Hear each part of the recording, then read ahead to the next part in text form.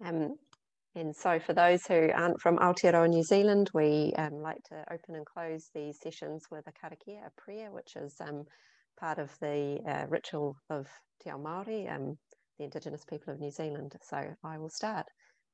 Whakataka te hau ki te uru, whakataka te hau ki te taonga, kia mākina kina ki uta, kia mataratara ki tai. E he aki ana te atakura, he tio, he huka, he hauhu, Tihei Moriora. I'll hand back to you, Laura. Thank you very much, Abby, for that lovely opening today, and welcome to everybody. This is the third webinar in our series around system change in Aotearoa, and welcome back for those of us who might have come along this journey with us over the last couple of weeks, and welcome to anyone who is joining us for the first time today. We'll have about an hour together, and so just a few sort of technical and just to share the flow of what we're going to be doing today. Obviously you've come in to a group, and so you're on mute, but this will be quite participatory. We're hoping to make it a conversation, and there'll be an opportunity to go into some breakout rooms later on after I've introduced our system change framework for today. We're going to watch a little video, and we'll have an opportunity to have a conversation following that. I'd like to introduce just the other facilitators I have with us, and we have a guest practitioner today. So Ariel, who is our director in Asia Pacific. Do you want to just say hi, Ariel, so people can see you? Hello, everyone, welcome. We have Oriana helping us out with all of the tech and the facilitation. And then we also have Lucy Mary, so from Cabal, so a New Zealand practitioner with us today, who has been using this framework and regenerative practice as part of her work. So did you just want to say hi, Lucy Mary, so people can see you? Hi, everyone. Great to be here. Thank you, everyone. And so just to get a sense of who's in the room today, I think, Oriana, you have a little poll for us that people can take as we just introduce the session.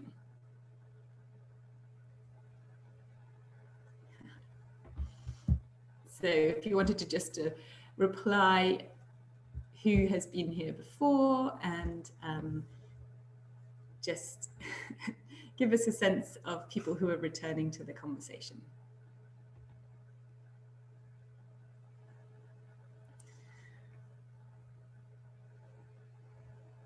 Okay, so we can see that a lot of people here are joining us for another conversation, and that's really lovely. So thank you for following us along this journey, and we'll have the opportunity right at the end today to have a conversation about what might it be like to take this further? What would people like to engage in next as part of system change in Aotearoa? But I'm going to sort of jump in and introduce the framework that we're going to be talking about today. Just to situate, so for those of you who did join before, in our first webinar, we explored how we can understand change through looking at multiple levels and how change is happening in a system. We looked at the story of rock and roll, but then also how it's situated within wider systems, within what we call landscape level change, and also what's going on the margins, in the edges around technological and social innovation that is actually sort of helping that mainstream system to change and move. And then in the second webinar, instead of kind of moving out, we dived much deeper, and we started looking at the Iceberg Model, which helps us ask questions about what are the deeper patterns, structures, and mental models that are underneath some of the events that we see in the world, and that help us understand the deeper mechanisms and the way that our systems are operating around us, and that can give us insight into how we might create more transformational change by really moving down to that deeper level and trying to think about how our actions, whether they're small or everyday, might also start shifting the paradigms and mental models that we are operating with in our societies. And we had a great conversation about how we might go about some of that, what it means to try and create narrative change. And today we're going to tell another story And we're going to focus in on the potential of regenerative development, which is a practice that is sort of emerging and evolving the conversation around sustainability in the world at the moment. And it's really focused on learning from living systems and the way that we can think about life. So we're going to play a little video in a minute that's going to introduce a story of regenerating water resilience in communities in Mexico City. And I'm particularly excited about this because I've been working directly with these practitioners to hear about their work in Mexico and to help develop a story that both helps us understand the framework and also really the potency of the work that they've been doing in Mexico. Whereas, of course, I haven't been able to talk to Elvis Presley and Rosa Parks for the previous two videos. So this is a really nice sort of more lively conversation for me. But just to frame that up to start off with, I had the opportunity to meet Janine Benyus, who is a wonderful thinker who brought the idea of biomimicry into the sort of design world in the 1980s.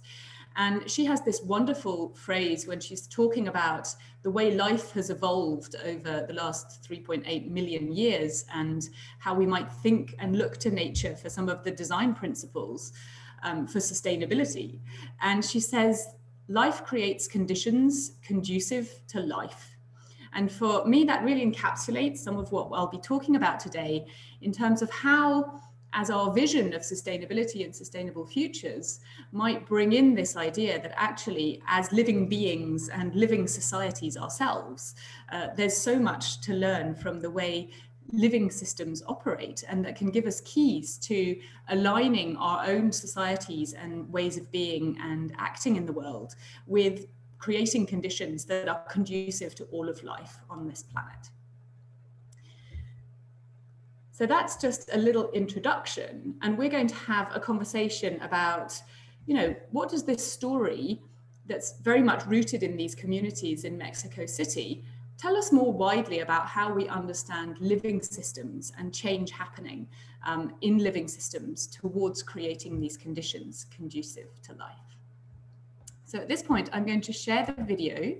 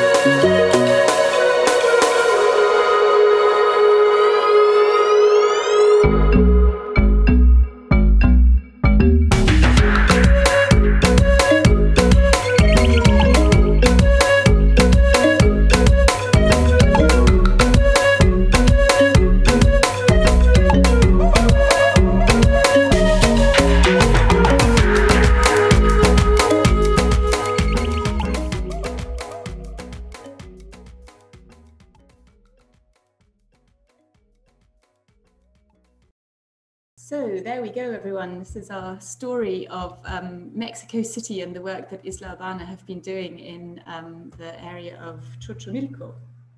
So we'll come back and talk through the story a little bit, but the purpose of this is to introduce a framework that helps us understand how living systems evolve and change, and how we might align our own work in systems change in a way that really makes the most of the potential of these living systems.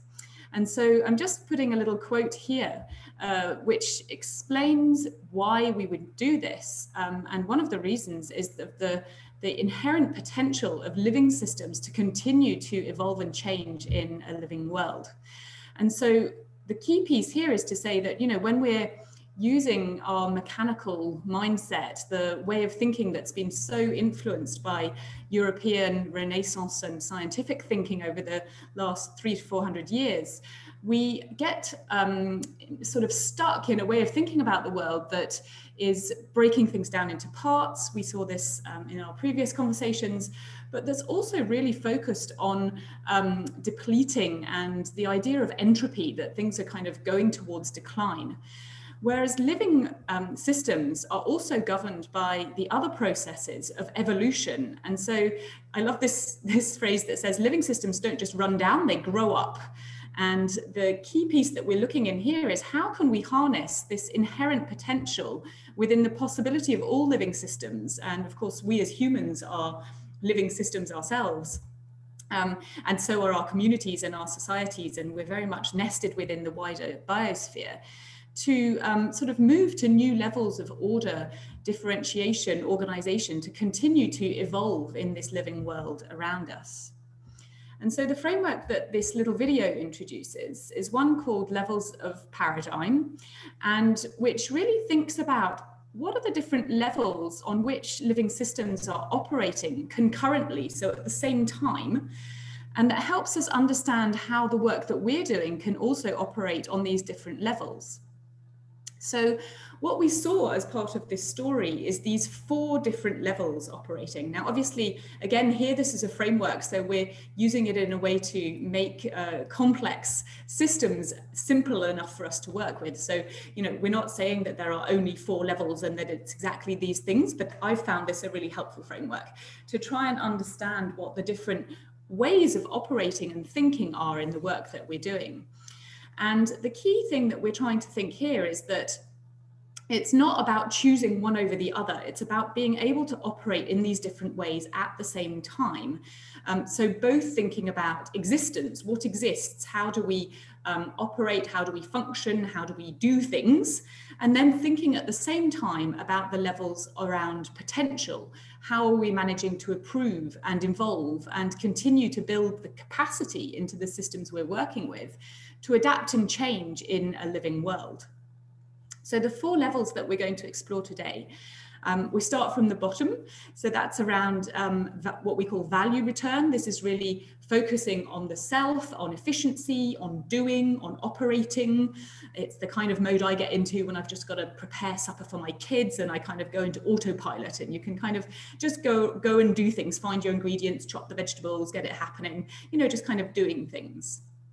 Then at this same level of existence, still working with what is, we have the level around resilience, which is to maintain effectiveness. And obviously I can't just operate on my own as a living system. I operate in relationship to others, and that's what means that I can sustain over time. So resilience is focusing on that next level out of community and how we need to transact with others around us, whether they be people or living creatures and beings, in order to sort of sustain over time and maintain our effectiveness. But it's still very much in the realm of what we do already. It's about kind of keeping up to speed with things.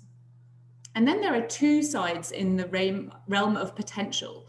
there's what we call here doing good, when we think about it as a sort of paradigm, is really what might be an ideal, or how do we develop and pursue ideas that actually increase the capacity to evolve in the world around us. So this is really about improving, innovating, sometimes disrupting, creating new ideas, so that we're adapting to the world that goes around us. And then there's this top level, which we call regenerate life, which is really working from the essence of ourselves as living beings and the families, communities, ecosystems around us as living entities and beings, and really trying to think, well, what is the way that we can enable them to express their own potential and move into the next phase of their evolution? And it's a difficult shift sometimes to try and think of, you know, our cities or our systems, the sectors we're working in as living beings. And that's really where the shift comes in, and thinks about how can all of what we're doing, while it's also getting on with stuff, fixing problems, creating ideals, innovating, how can it also be in service of regenerating all of life? And we see that these living systems, and this is the way that the framework's been designed, are nested. So these levels fit within each other, and they are interdependent and work together. So I'm just going to talk you through the story again to understand a little bit what we can see through this story about how this project in Xochimilco is actually working from all of these levels at the same time. So the first level here, value return. What we see here is installing rainwater harvesting systems on individual houses, which is giving these households self-sufficiency and access to clean water in an area of the city which hasn't had the infrastructure investment that's necessary for people to have clean water just coming out of the taps in their houses. So that's very much the doing, the efficiency, focusing on one level, the level of each household or each person. And that's really key, because actually we also need the water. We need to operate on this level to be able to function as beings at all. And at the same time, not just focusing on each individual house buying its rainwater harvest system and installing it, the way that Isla Habana has worked is to create this network of connections across different people in the community, and to make sure that there are skills in the community to be able to repair and look after and maintain these systems, and that they're also being able to share water from house to house. And this was something that really came to life after the earthquake in 2017 that we saw in the video, where actually these communities, where the big infrastructure systems had been totally broken up by the earthquake, they had the resilience and the practice of sharing and being able to share water out from house to house. And actually this very impoverished neighborhood was able to share water and come to the rescue of other people who were in the wider city who also didn't have access to water. So this is really about resilience. How do we sustain over time? And it's focusing on community, on interactions between entities in the living system. And at the same time, there's a vision behind this project, which is not just about installing rainwater harvesting systems. It's innovating a model of how we can work with water. And so it's not just about Xochimilco, which is this extraordinary part of Mexico City, which I was lucky to visit, where there are canals, and it's very much a sort of waterway-based system, which is linked to the history of Mexico City. But it's really thinking about how do we actually innovate and try out new things on the margins? How do we find a way to think differently about water in the city in a way that reduces hardship and kind of the risk that there is from these repetitive earthquakes? And so that's really about thinking how we can improve and involve the water system as a whole at that city level. And at the same time, the way that Isla Habana has gone about doing this work is through reframing the relationship to water as a core element of the founding identity of the city. Ancient Mexico City was actually founded on a lake. And so water has been absolutely key to all of the stories and the identity of this city for thousands of years. And what the Isla Banda team were trying to do is not just tell people how to install and maintain pipes and rainwater harvesting, but really think about how these communities can enrich their stories of life through their connection to place and through their connection to water as really an expression of their way of life for these thousands of years, and connecting back to these ancient stories. And actually what they've noticed is that this is really what has enabled this to take off and to have a really high uptake and sustainability level of these water harvesting systems. So obviously they're back at the kind of value return level, they're much more functional. But we've noticed in these communities in Mexico City that they have a sort of over time, they're sustaining and maintaining these systems at up to 90% of the households, whereas in other parts of the world where people are including rain harvesting as a way to, give access to clean water, they tend to be more around the 60%. And so we're noticing that actually this working from the essence of the place, this working with community, with their stories, with their cultural history, with their relationship to the living systems around them, also actually has an effect in terms of being able to sustain the work and even the functional levels of the work over time. So this is really, the way that we work with this framework, helping us understand how we need to both shift our thinking around what it means to regenerate life, but also connect all of these different levels together and make sure that we're operating not just on the functional side of things, not just do good and being ideal and working with sustainable futures, but all of these 4 levels at the same time.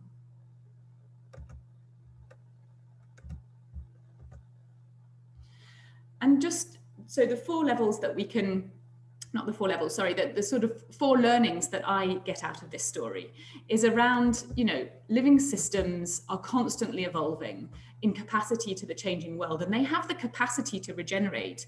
And that makes us think that, what might our role be as change makers, more about enabling that capacity than about, doing things or coming up with projects or solutions.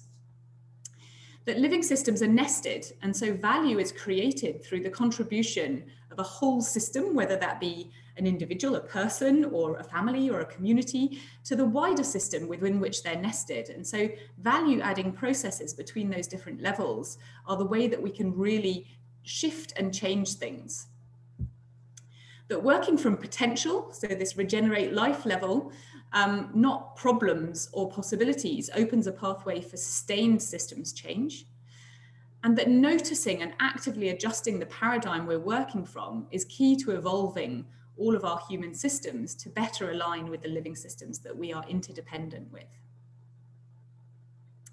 And so at this point, before we go into having a little bit of a conversation about what this might mean to us in terms of how we understand change, I wanted to invite Lucy Mary. You have worked with some of these regenerative frameworks and practices, and just to sort of ground this for us in an example a bit closer to home in New Zealand.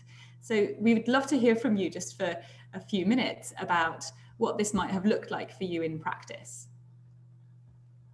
Great, thanks, Laura. And yeah, it's lovely to be here and share and connect with you all. So yeah, I'm Lucy Mary Mulholland. I work with Cabal, which is a regenerative development company based here in Tamaki Makaurau, Auckland. And we work with grassroots communities as well up to large-scale corporations. And Cabal, in partnership with Living Futures New Zealand, sort of paved the way for Regenesis, bringing the Regenerative Practitioner Series here to Aotearoa about 5 years ago. And so I've worked with Cabal, Caroline Robinson, for the last 2 years now. And before that, I worked in the field of child and adolescent mental health. So I've always been drawn to this kind of developmental processes, first at the individual scale and now at this sort of wider organizational whole place scale, because it's all fractal. And so the levels of paradigm framework is something that very much underpins everything that we do in Cabal. And this is not just in the work with clients, but in our day-to-day running of the company. So from our kind of, our morning check-ins to how we welcome people into the team. And occasionally we bring it out explicitly in workshops, but more often we're holding it in the background to use it to lift up our thinking when we actually come to design processes and engagements with clients. And I guess we're always really working to become more aware of what are those ingrained and habitual thought patterns that might be kind of trapping us down at those lower levels, that to be kind of aware of those and then lovingly disrupt our own thinking so that we can move up those levels. And if we can do that for ourselves, then we can do that for our clients. And so I guess, we know that thinking is behind all of design and decision-making and action. And so being aware of what is actually sourcing our thinking, what paradigm we're operating out of, is just so key. And I think this is the power of this framework, is to bring that conscious awareness to where our thinking is actually being sourced from. And the beautiful thing about this is this ability to actually tap into this regenerate life level thinking is actually innate to all of us. And because we're not just sort of working with living systems, we are ourselves living systems, that we've got our own experience of our own nature and our own livingness as this kind of source of wisdom and knowledge. And this is basically the starting point for us with all of our work. We kind of, we're not going in there to sort of convince anyone of anything or try and make them work at a different level or look at things from a different perspective. We're really just kind of opening up, creating the conditions that enable people to sort of cut through those layers of conditioned thinking and to reconnect with that innate but sometimes slightly unfamiliar way of thinking and experiencing the world, and really seeing it as not mechanical but actually alive. So for me, it's the kind of difference between watching a video of a dance floor full of people moving to actually stepping onto that floor yourself and experiencing it in all dimensions. And there are kind of different ways we do this. So one example is a couple of years ago, we were working in a suburb of Auckland, and we were preparing for an integration workshop where we had multiple different stakeholders coming together, and part of our role was to help sort of coalesce and align this group. And I remember thinking, how is this going to work? I was quite new to Cabal at this time, and we had different council departments represented. We had local residents, we had mana whenua, the Indigenous people of this land. We had the local board, we had Auckland Transport, Healthy Waters, just so many diverse stakeholders in the room, and a housing developer. And I just was a bit freaked out about, how is this all going to come together? And what unfolded though was this conversation that was truly collaborative. It built trust amongst the group. It was so productive because there was this sense of the competitiveness and silos just starting to sort of naturally drop away, because this realization just sort of emerged that it just made sense to share information, to work together, to align efforts. And it was my kind of first real experience of seeing kind of the magic of this framework at work, that, what I expected was going to just turn into sort of a screaming match of egos and different kind of pushing and pulling. It just suddenly became this totally co-creative space. And I think what made the difference was starting with something real, so something alive. And as Laura said, place is actually a living being, and we're all in service to this place, and that's actually the ultimate unifier. And Bill Reed from Regenesis always describes this magic moment when you see that your project is not the project is the wider system, and your project is in service to that. And it's magic to watch that happen. So instead of starting the session with a brainstorm on all the kind of bad things we want to fix in this place, which is that arrest disorder level, or just kind of asking what each person was working on about how to make this place better, which is that do-good level, we started actually with the place itself. So the actual whole living system that we're working with and in, and making it really real and really specific. And so not generic, not static. So we shared the story of the geology of the land. We shared the story similar to your story, Laura, of the waterways, the watershed of that area, and that there's a stream there that the source of it is kind of hidden away in the bush, but it actually runs right through the center of the the suburb and out into the harbour, which used to be a traditional fishing ground for the Māori people, that this is such a unique waterway in that area that's sort of been piped underground. We shared about the way life has evolved here, the different flora and fauna, the movements of people over time. And then we actually invited people in that workshop to sort of add to this collective imaging of the place. And the effect this has is evoking that deep sense of care and will that's actually required to work at the Regenerate Life level. That, you know, generic, abstract doesn't actually make us excited. When something is specific and real, and it's actually seeing the potential that's emerging from the unique essence of this living system, that's what actually activates that will and that care in us to actually work at that paradigm level. And I think we're so kind of quick to jump to solutions and ideas, but that immediately blocks us from just experiencing the livingness of place and actually getting to know it. So seeing its patterns, understanding what it's becoming, and then starting to see how we might play a role in service to that becoming. And just one other very quick example is a workshop that we have with an executive leadership team as part of a wider organizational development program, where we used a slightly different approach to kind of lovingly disrupt the thinking again, to sort of see if we can tap into that higher level. So this is kind of based on the belief that in order to be able to experience dynamism, change, and complexity in our thinking, which is what's required for that Regenerate Life level, we first have to experience it in our bodies, and it has to feel real for us. So as well as using a number of different levels, frameworks, and organizing frameworks from Regenesis and Carol Sanford in that workshop, as sort of lenses for thinking into the development of the organization as a nested whole, we were also working to create the conditions for Regenerate Life level thinking by creating an environment in that workshop where we were conscious, like very, very conscious of the forces of living systems and the laws of nature all around us. So this looked like being in a boat club that was actually coming right out over the water, and the tide throughout the day flowed in and out. So we had a full kind of tidal cycle. We had right throughout the day this whole flock of seagulls that would land on the roof and then occasionally take off and swoop round and come back again. We had the sun tracking over the day, that we could see the times shifting.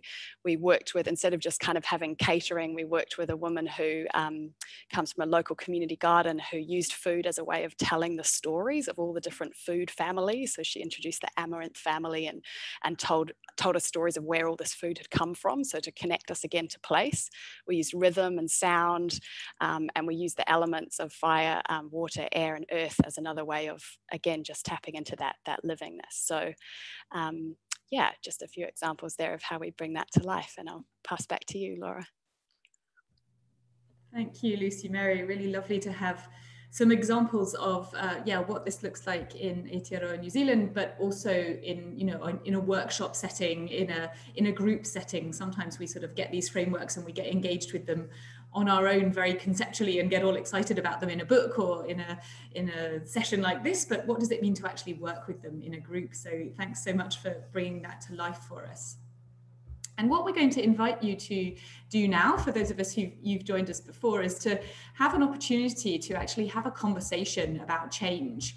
And so we're going to put you into breakout rooms, and you'll have about 10 minutes as in random groups. So please do make sure that you make enough time to be able to introduce yourselves and maybe some of the work you do or what you're interested in here, but also a bit of a time to think about how do we think about change, and what does this mean for us about working with change. So I think we should be nearly there with the breakout rooms. I will just stop sharing my screen for now. So welcome back, everyone. I hope you had some nice conversations. I know there was a bit of jumping around between rooms as people sometimes jump off when we put them into the more interactive side. So I hope you managed to have a nice conversation there. I'd love to invite you to just take a minute to think about what were maybe a couple of the insights or any questions that you're holding, or anything you wanted to share back with this bigger group from those conversations, and to pop them in the chat for us so that we can sort of see the different yeah, the different insights and the questions that you're holding, and then speak together and have more of an interactive conversation now around this framework, or what that sparked for you more widely around systems change. So we'll just quietly sort of give ourselves a minute to distill some of that conversation and pop some things in the chat for us. So we're wondering whether anyone has things to share. In the meantime, we also had a couple of questions earlier on in the chat that we didn't get to. So maybe I'll just speak to those, and please feel free to share a little bit as we go on. So one of the first questions, and I think that this was answered from Simon, was around whether this was a Regenesis framework. And just to speak to that, I know that Lucy Mary, you mentioned Regenesis as well when you were talking about the work you do. So yes, that's where it comes from, and that we've developed the video with them, and trying to think about more ways to work with creative agencies, artists, video makers, to bring some of these system change frameworks to life a little bit more for people, which can sometimes feel rather sort of abstract and conceptual. So that's very much the purpose of this Stories of Change series, is to also work with the practitioners and the frameworks that they have and use. And so that's where that comes from.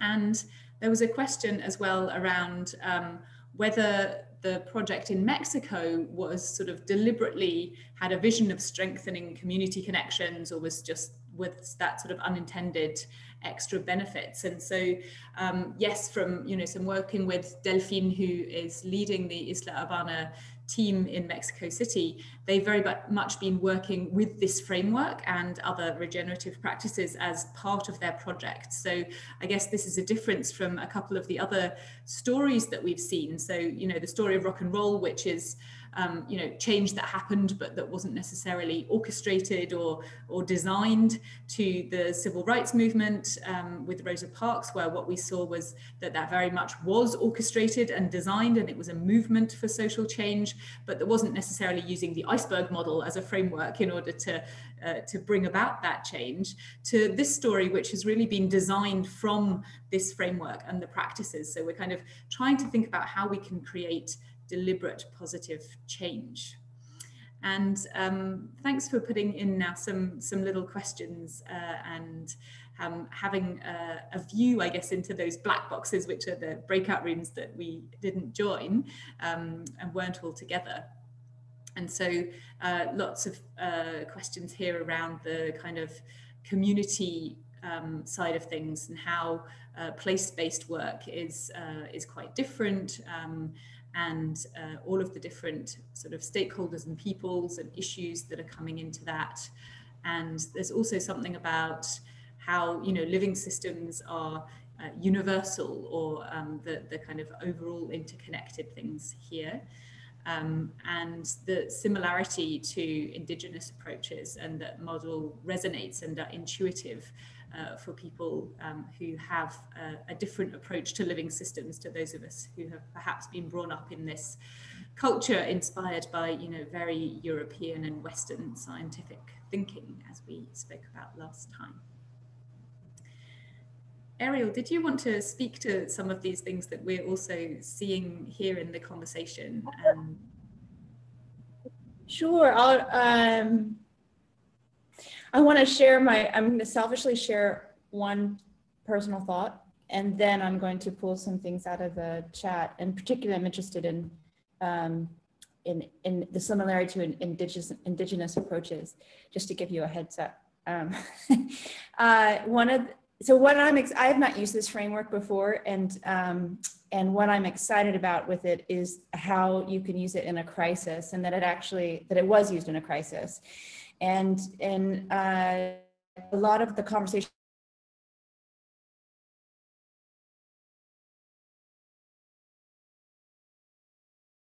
the focus on extreme poverty, and that access to food is going to become the major issue in terms of how do we actually do that. And so when you've got people that are going hungry and you want to talk about systems change at the same time, I feel like people say you're academic, you're being an academic, you're being theoretical. I've got children starving. And I love that the example because it's around we don't have water. And I think, in fact, in order to create change, we've got to be able to think at both and to be both looking at how do I make sure that people aren't starving and how do I make sure this is leading to systemic change. And that, to me, is central to the question of coming out of COVID, is that we've had a crisis and we have near-term things we have to solve in the immediate term. And simultaneously want to leverage this opportunity to create systemic change. So I have not used it yet, but I'm very excited about it for those conversations in the developing countries around Singapore. And then I'd like to grab facilitation mic or talking stick. And I just wanted to hear more, Nagariki, I'm not sure if I'm pronouncing your name correctly, but I would love to hear more how you say there's a similarity to the indigenous approaches, if you wouldn't mind sharing. See if she can join us. Kia ora. I'm actually, I've got a 2-year-old in the background, so that's why I was sort of on mute. That's a good living evidence of living systems. That's good. Yeah, I'm a living example.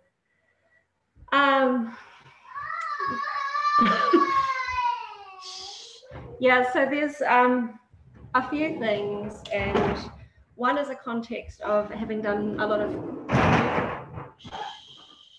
youth work where we did a series of wānanga a few years ago. And then another context is I make documentaries, and the idea of allowing something to spring from the land. Which is very, I mean, that was the thing that I really, especially listened to Lucy Mary's examples.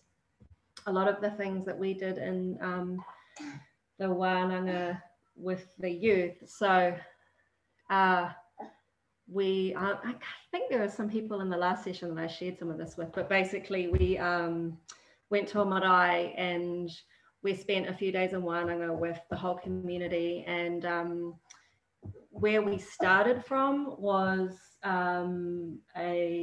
choosing a tupuna from that marae, as well as the place. And somebody who was from that place began with a story about that tupuna. And then we led the youth in a series of workshops where they workshopped those stories out in different ways. So using movement, using creativity, we did play because that was something that was a legacy from there, and that was all to explore their relationship to place, their relationship to that place. So I'm just a bit put on the spot, so I'm not really prepared, but basically it was a massive success. And even years later, you know, we had some of those young people, and at the time that we did it, what we thought about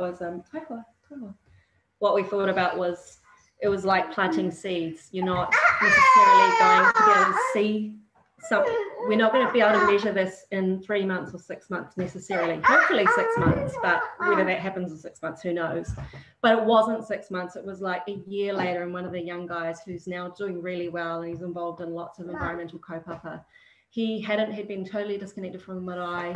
He just happened to come back for it, and he said it was during that wānanga that something shifted for him.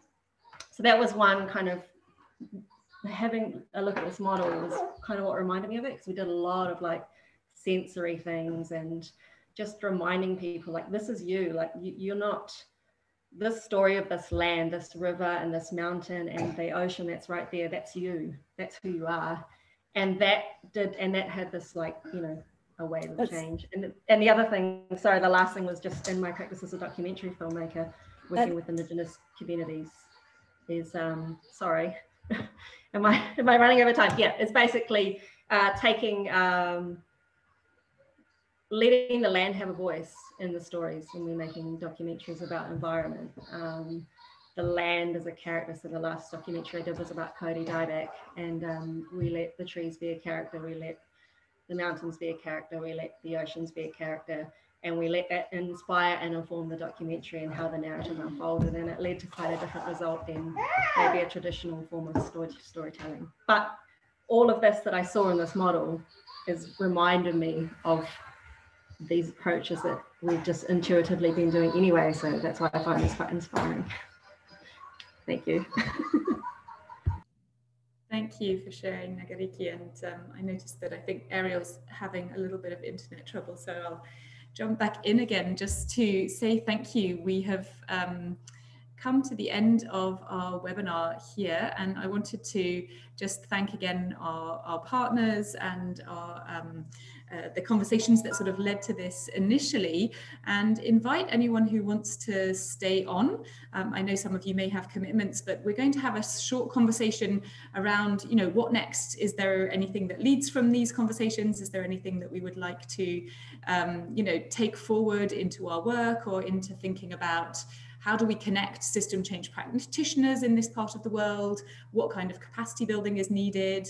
What we might do together. So if anyone wants to hang on, we're going to stay on the line. And for those of us who need to jump off or who were just here to really enjoy the webinar itself, we will follow up with the slides and a link to the video and maybe some other suggestions that come out of this as we go forward. So thanks again, everybody. And we'll just give people an opportunity to drop off after the karakia that Abby, you're going to share with us. Thank you very much, Laura. So just to close us out, Inuhia, Inuhia. Inuhia ki te uru tapu nui, kia wātia, kia māma, te ngāko, te tinana, te wairoa, e te ara takata. Koiara e rongo, whakairia, aki ki runga, kia tina, tina, hui e, tae ki e. Taiki e.